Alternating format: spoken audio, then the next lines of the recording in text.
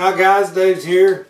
Well, my mom's hitting a milestone this week. She turned 75 years old. Geez, that's a long time.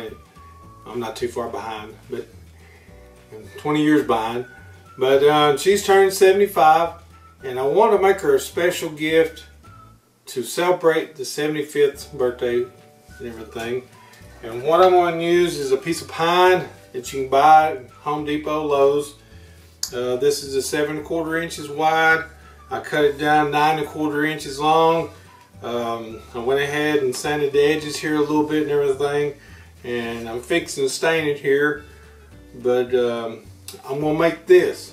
If you want to watch me make it, stay tuned. Okay, I'm gonna stain it with this Rust-Oleum ebony stain, and it dries within an hour. So let's see what it looks like on this. It should have a good black tint to it. Okay, I've got my 2 boards here. I'm gonna do 2. Just in case I mess up doing one, I'll have a spare. So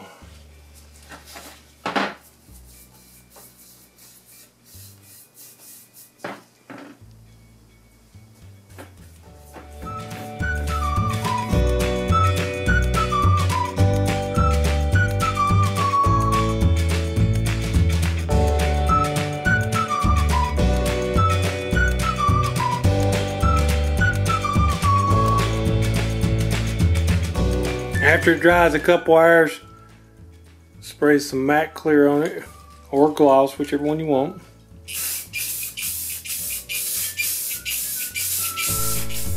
Okay guys, while the stain is drying and everything, let's design the project here. And I'm using Vector to expire. My job set up, I entered the width 9 1/4, the height is 7 1/4, and it's 760 thousandths thick. We click OK. Okay, now that I've got my boxes made here, now we need to add some letter and everything. Let's start with the top here. I'm going to click this box here, and then I'm going to click draw text within a vector box, and I'm going to use the license plate font. I think it'll look pretty good for this. I got my cap locks on, Oldometer.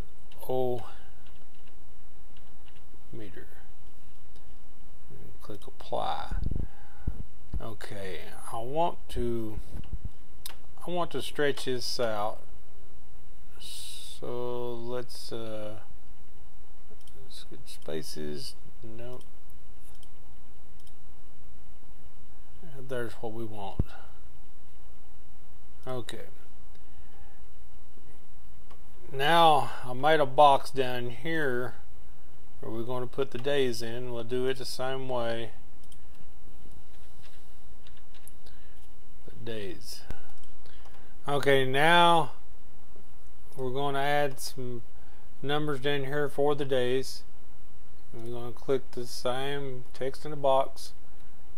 Start off with 0, 2,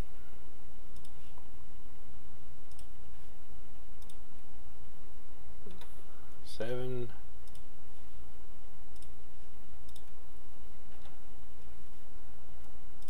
3,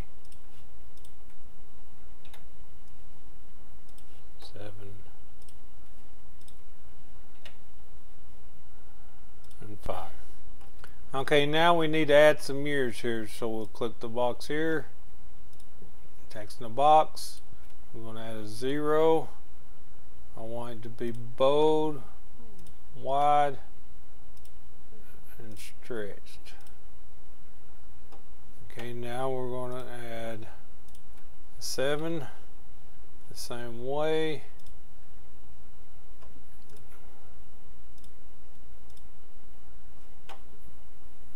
Then we're going to add a 4 here.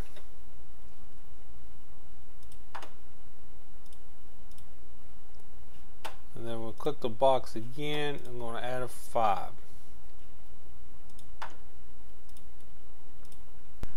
Okay, now that we got the 4 and 5 in there, we need to move them.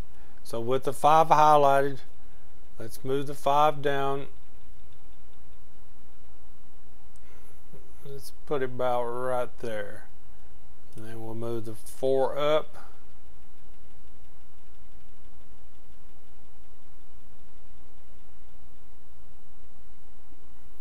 right there. Okay, now we need to edit these right here a little bit, cut some vectors out. So first of all, we need to convert it to curves.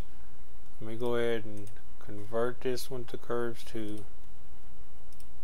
Then let me zoom in here a little bit. Over and get the vector trim tool, and we're going to start trimming here.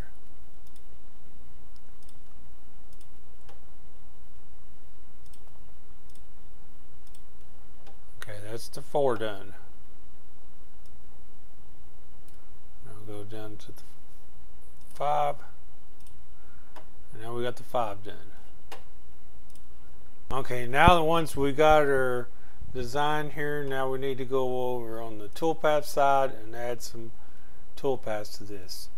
And the first one I'm going to do is do a V-carve. We'll just do it.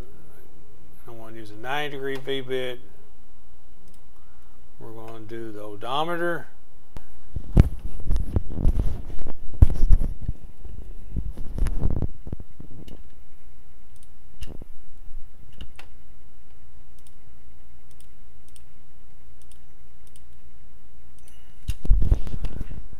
We'll name this in big car letters. Let's do a preview. Okay, and that looks good there. Okay, now that we've got the lettering done, let's do the numbers for the year here. Now I'm going to use a pocket toolpath for it. Let's use the pocket toolpath, and I'm going to cut down 60 thousandths. I'm going to use a 90-degree V-bit and then a 1/8 of an inch end mill to clean up the rest. I'm going to do a raster, so let me choose these vectors.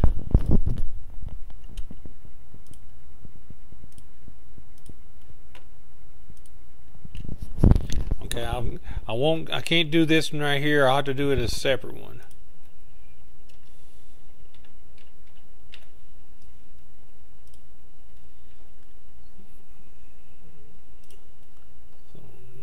Preview that. Okay, now that we've got this part, now we need to do the little part for the 4. So let me go back to the vector, go back to the pocket toolpath. Now we just want to highlight that, leave the same settings in there, and then we can do it.